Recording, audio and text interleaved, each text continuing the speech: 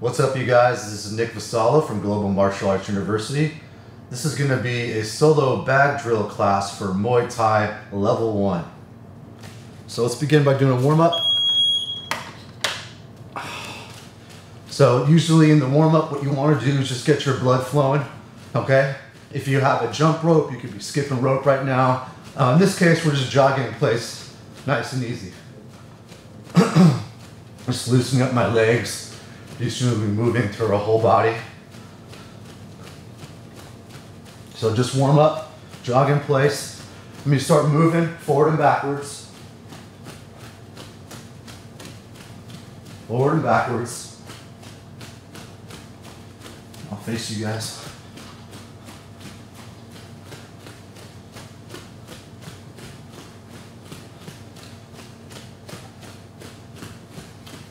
Ten more seconds of this and we're going to move side to side.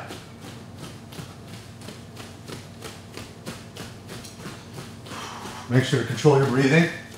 Nice, long, even breaths. Now I'm going to move side to side.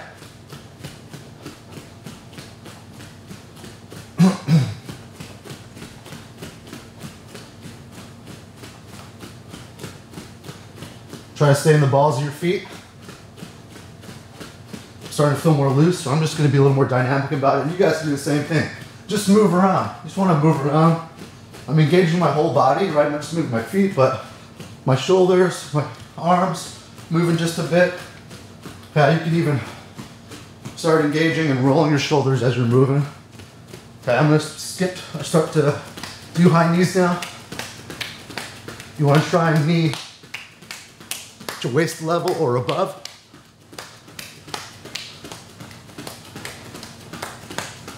Move forward and backwards. Keep moving. Stay in the balls of your feet. Control your breathing. Nice, deep, long breaths. One more minute. Move to twists. Now with these twists, notice that my chest is facing forward, right? But my hips are swinging left and right. So this is really good because when I do my kicks later, be loosened up. When I do my punches and twisting my body, I'll be a little more loosened up. So we're engaging our hips, staying in the balls of your feet and twisting. I'm using my arms as a counterbalance, almost like I'm doing a roundhouse kick. I'm chopping as I kick. Or chopping as I twist. Last 10 seconds.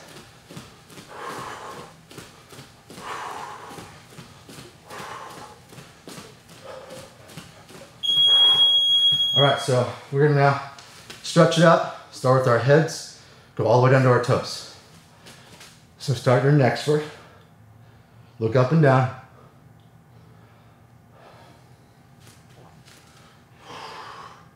For a deeper stretch, you can actually pull down just a bit and resist, push up and resist. Now left and right like you're saying no. 3 more minutes. Saying no. For a deeper stretch, push and resist. Go to each side, push and resist. Now ear to shoulder.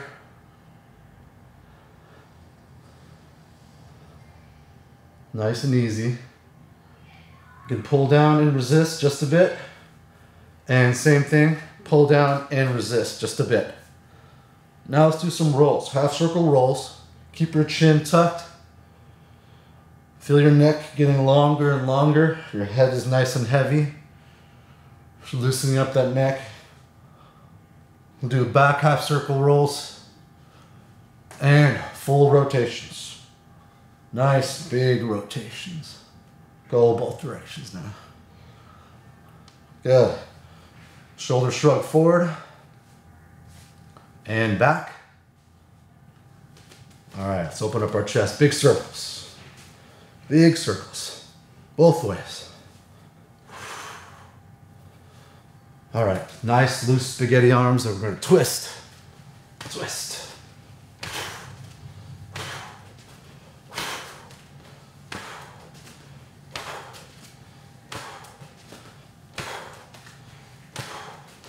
Twist from the bottom of your toes to the top of your head, like you're a giant towel and you're squeezing yourself. Squeezing the water out of that big towel. Good. Feet kind of wide apart. We're going to reach up now. Inhale. Exhale, drop it down.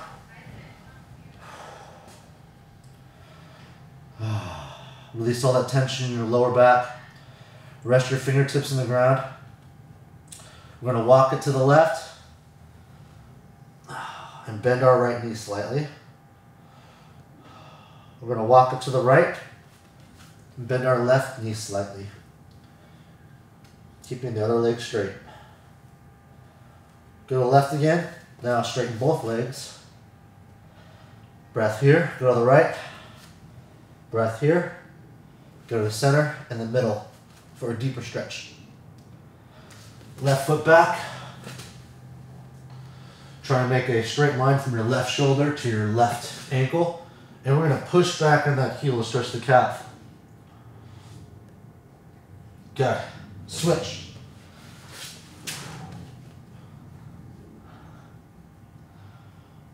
Twenty more seconds. Good. Feet together now. Spider-Man or frog squat. Hips should be pretty loose. Keep them open. We're going to roll it up. Reach up. Just lean. All right, good. So the next drill we're going to do is just some shadow boxing. So we're going to try and incorporate the movement we've been learning straight movements and straight punches. So a lot of times when I see shadow boxing, people are just standing there punching, but you have to move around too. So we're going to start with our footwork and then start incorporating some punches. I'll move around the space and I'll make sure you're facing the same way I am so you guys can follow along with me, okay? Here we go. So first thing you want to do is just keep your hands up. Make sure you're being in your Muay Thai stance, nice and wide. Okay, we're just moving around. You can even pretend that there's someone that's coming back at you and you're backing away, or you're following someone, okay? It's like a dance. Right now I'm just making little squares, right? You should be hearing some sliding. That sliding is good. There's a leader and there's a follower. Leader and a follower, okay? And everything's really small, efficient steps. I'm not exploding or doing big movements. I'm just getting used to moving, okay? So now I'm actually gonna have you guys face the same way I am. And you guys can follow me and replicate what I'm doing, okay? My shoulders are relaxed, my chin is tucked, okay? And I'm just moving around. You can mix it up, just like you're in a sparring scenario. You can imagine that there's someone that's coming after you, or you're going after them, but you're being dynamic, you're not being predictable, right? You're moving all around, doing combinations of footwork. You can go forward, backward, left, forward again, right? And just stay loose, stay relaxed. Make sure you're not crossing your feet, okay? No crossing your feet, you're not walking. Okay, you're maintaining your stance at all times. Now I'm gonna start throwing a punch out there, right? Just a straight punch.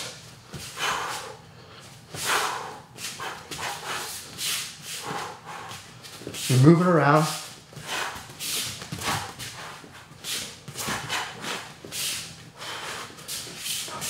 Stay engaged. Nice and balanced, okay? Throw a push kick here and there, maybe.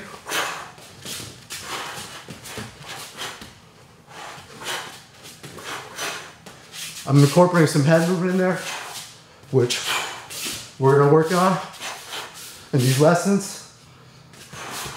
So you're moving forward, backward, using your punches. Or you can use some flurries.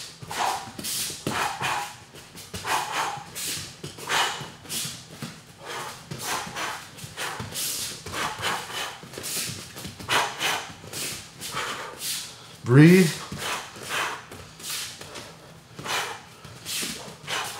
Hands always up. If your hand isn't punching, it's defending. Moving in straight lines. Every time you throw a jab, I want you to step forward into it. Move. We're almost there. 10 seconds left. Here's jab cross to the end. When you jab cross, have nice long arms. Bring your fist back to your chin. 3, 2, 1. All right, guys. So the next round, we're working on the heavy bag.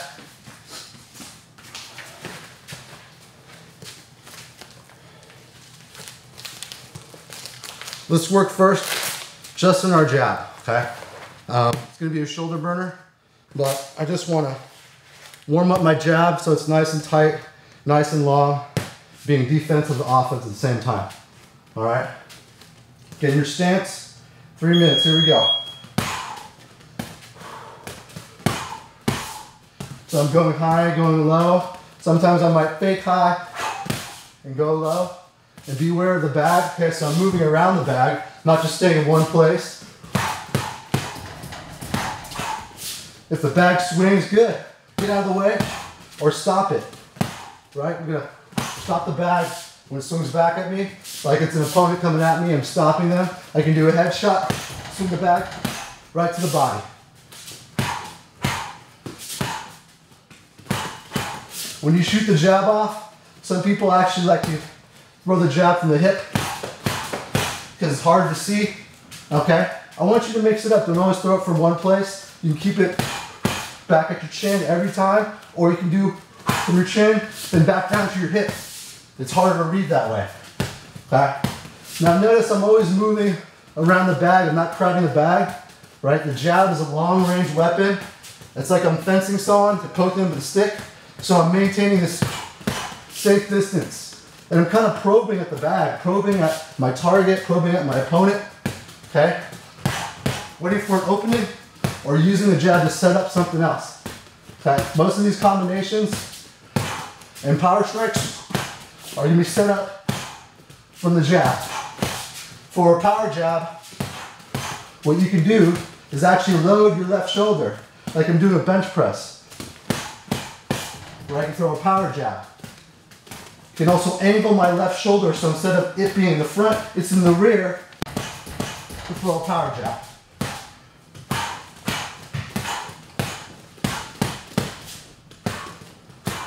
Lastly, notice, you can hear me exhaling. With each punch, I'm exhaling, letting up this tension, also getting a little bit more speed and power. Don't stay in one place. Don't jab in one place. I'm moving all around the bag with my feet and my jab. My jab is targeting high-low. You can go high-low, medium too, or high, medium, low, just to get some variety.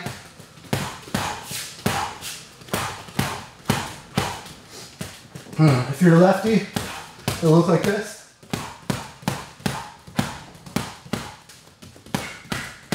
Later on, we'll work on switching stances and why sometimes it might be a good idea to switch the lead part of your body, most notably your jab.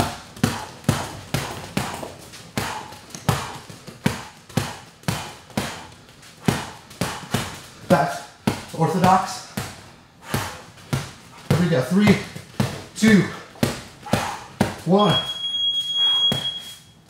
Okay, so the jab is really good for that. Just kind of probing like a dentist would probe, looking for a cavity.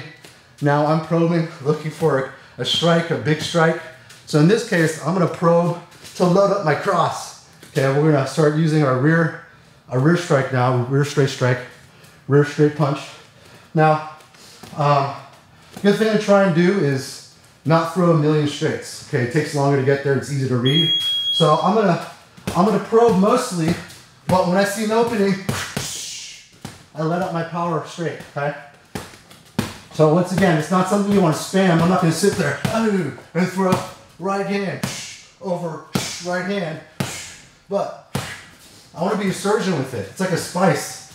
It's like a delicate spice that if I don't want to overuse and make it stale, right? Sometimes you can't have pizza and pepperoni every night. That taste would get stale. So I'm gonna wait around. Maybe once a week we have pizza night. So maybe every 10 jabs I have my straight, okay? And the straight's really good at actually stopping someone from coming at you. Someone's coming at me, guns blazing, swinging.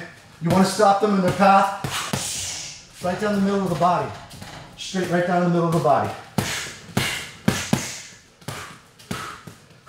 And you can pretend like you're a pitcher. Like in baseball, pitchers will throw a changeup and then a fastball. So your changeup can be this really kind of like defensive and just gauging your distance kind of jab. And then whap, fall the fastball right in.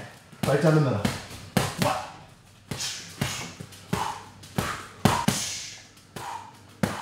It's good to fake or go high, it's a jab, then immediately go low with the body. And same thing conversely. You can go low with the jab, high with the cross to the head.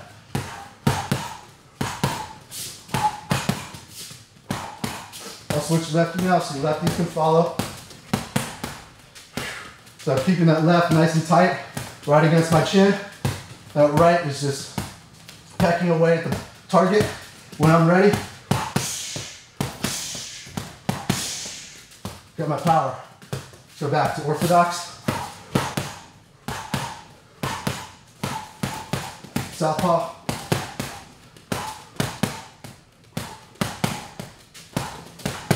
Orthodox.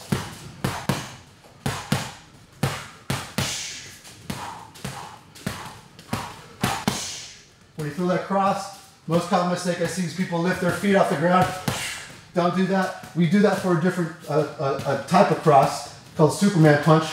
So in this case, I want you guys to stay nice and grounded in case we have to unleash another strike from that side of our body. I want to be nice and balanced. All right, 15 seconds. Pick it up.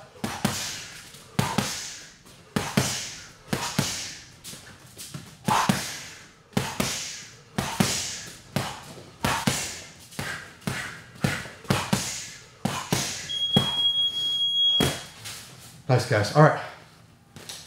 Next round, we'll focus on the glute teep. Okay. And then we're going to move to the rear teep and the ball throw. So for the first minute, what I want to do is focus on my balance, focus on this lead part of my body, and just like the jab, use it to keep someone at bay in a relatively safe way. Okay. And making sure I'm hitting the bag, the ball of my foot. So here we go. Muay Thai stance, nice and light. Now with my lead hand, what I'm doing is long guard.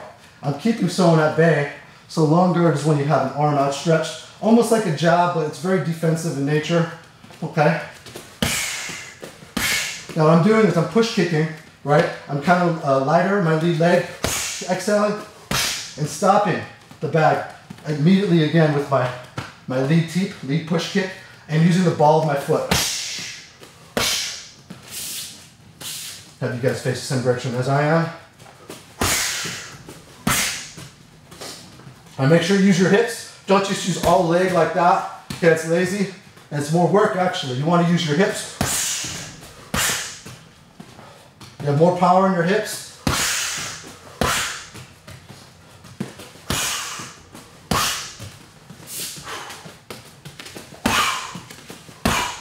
Now I'm hitting for the meat of the bag, okay? You want to aim for your opponent's midsection, the sternum, or actually even on their hips. If they're going to kick you, you can actually stop their kick by push kicking them and actually make them fall down. If someone's coming at you, coming forward at you, a good technique to do is do a push kick right at their hips and it'll make them fall down or stop them in the tracks.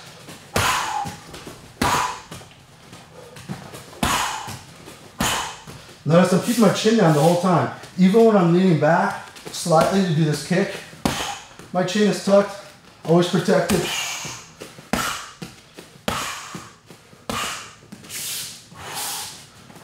1 minute left.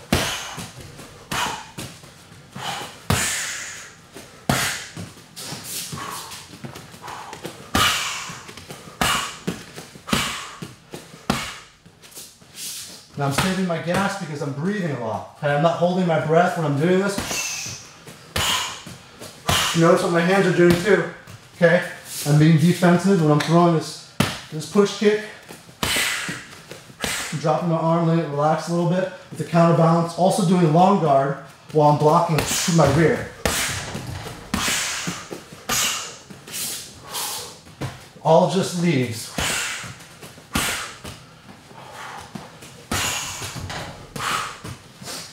Okay, last 20 seconds. Let's just stay here, nice and balanced. So notice I'm being really efficient. I'm not moving around both feet. My right foot is planted nice and strong, and I'm just doing my lead teeps.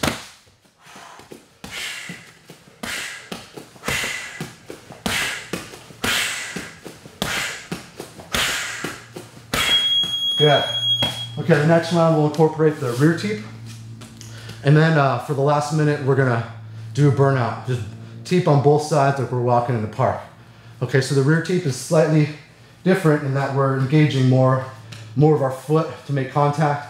There's a little more power in it, and to get a little more distance and power, we can actually finish on our planting foot, our lead foot, on the ball of our feet. So kind of getting our tippy toes as we finish this kick. I'll do all the variations. So same thing, I just want you to kick, right? Now, I'm using not much effort at all. All I'm doing is stepping forward, engaging my hip, hitting with almost my entire foot. You can even hit, pretend you're hitting with your heel. More of a heel kick. And if you want to get a little more height on it, out of it, you can actually,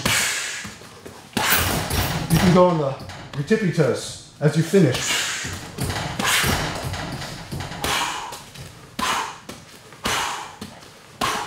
Move around a little bit. So this is a really good kick, probably the best kick to do in a self-defense scenario. If someone's coming after you, straight at you, you unleash a straight rear teep right to their body. Knock the wind out of them, keeps them at a distance. You have a really accurate, fast rear push kick. That's a powerful thing. Think about your knee coming up first. I'm not thinking about my foot coming up. If I do that, I'm doing some awkward kick, which they can see, right? My knee comes up first, a little faster.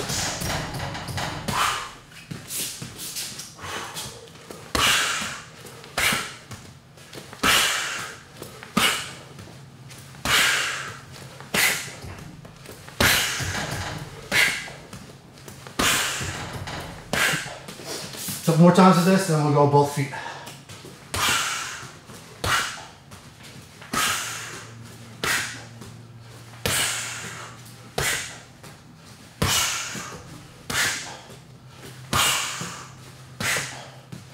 Ten more seconds there.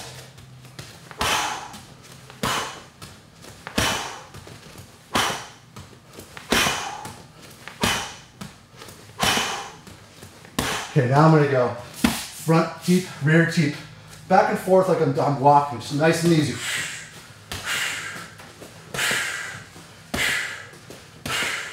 So we're working on our accuracy. I'm trying to hit the middle of the bag, and as it swings back, I'm intercepting. Okay? And I'm not doing happy feet where I'm moving everywhere. Staying nice and strong. My step down is now my anchor point. Okay? When I'm posting with, when I do the other kick. And I'm using my hips, knees coming up. I'm just like taking a nice walk in the park with push kicks. And depending on how big your bag is, mine's 100 pounds.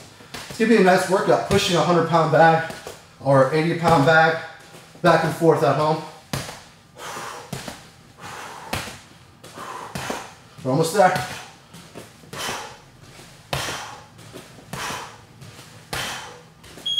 Good.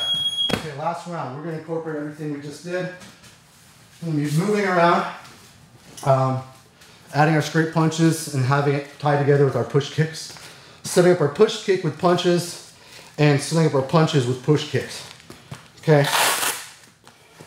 And we're not going to stand in one place. We're going to move around the bag as much as we can. So, at the beginning of a round, when you're sparring or fighting, you don't want to come blazing with your rear strikes, right? So, I'm going to start probing like we guys have been doing, just with my jab. Get them thinking about always something high. Use that to set up a push kick right to the body. As the bag or your partner or target swings back at you, that's when I can intercept it with a push kick rear push kick or rear punch.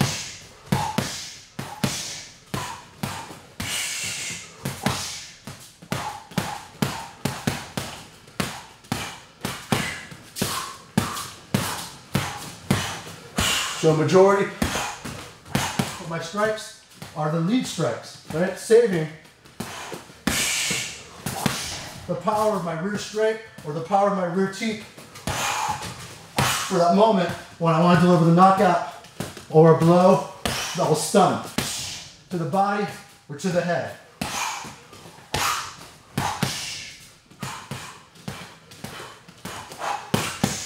Notice how right there I faked the push kick, came back with a punch. So you can do that. You get your opponent, think about a Teep's coming, think a Teep's coming, think a Teep's coming, just kick.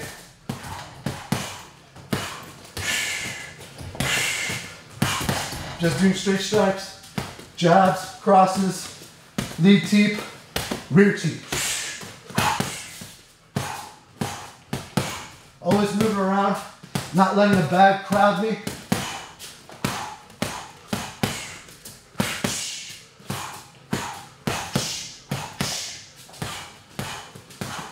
Almost there. Once in a while, let out that big power strike. Give you a big cross or big teep.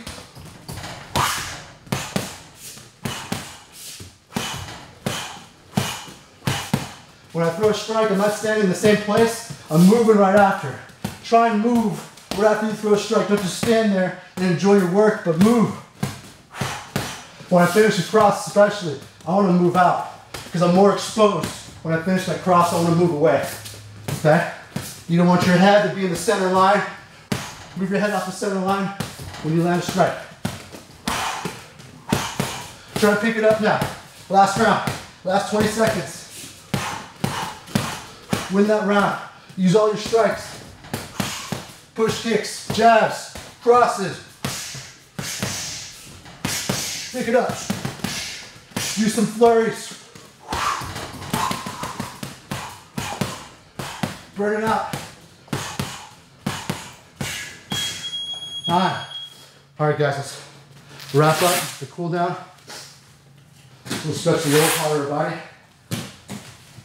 So let's lie on our backs now. And I'm just gonna roll it out in a rock. So I'm gonna put my hands behind my legs, just roll it out.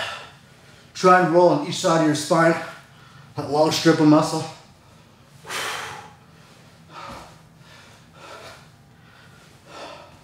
Just be a big ball, 3 minutes. So it's always good to stretch after you do a workout to prevent injury. Also heals the muscle faster. And while you're warm right now, it's the best time to stretch. Okay, now lay down there, and what you're gonna do is you're gonna hold on to your hamstring, straighten your leg, and draw little circles with your toes in the sky. Okay, straighten your leg even more, pull it closer towards you, and across your body. You're gonna extend the opposite arm and look in that direction.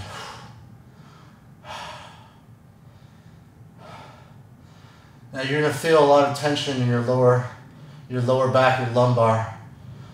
Try and take nice deep breaths and release all that tension. If you're lucky, you'll hear a bunch of cracks. I just felt 3 or 4 right there. That's good. You wanna release all that tension in your lower back. All right, now once you feel like you release some of that tension, we're gonna draw 5 big circles in the sky. So we're gonna swing our legs down, out, up, and over. That's 1, 2, 3, 4, and 5. Okay, same thing, other leg now. I'm gonna grab the left leg, pull it close towards you, and draw little circles in the sky. Go both ways. Pull it closer towards your body, straighten it out, and across your body. Now extend the opposite arm and look in that direction.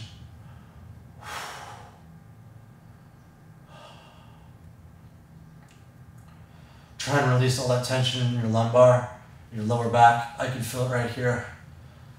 I was doing jiu-jitsu yesterday. I was rolling pretty hard with a big 300-pound guy. So that was fun. And my body's paying for it. All right, draw 5 big circles in the sky. Here's 1, 2, 3, 4, and 5. Good job, you guys. All right, let's roll it up. Let's go to the Spider-Man squat. Right now your hips should be pretty loose. So let's stick our foot out on our heel. Try to sit down on your butt. Switch.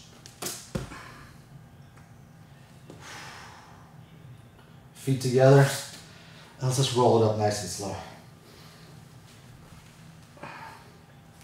Reach up. Kind of lean to each side.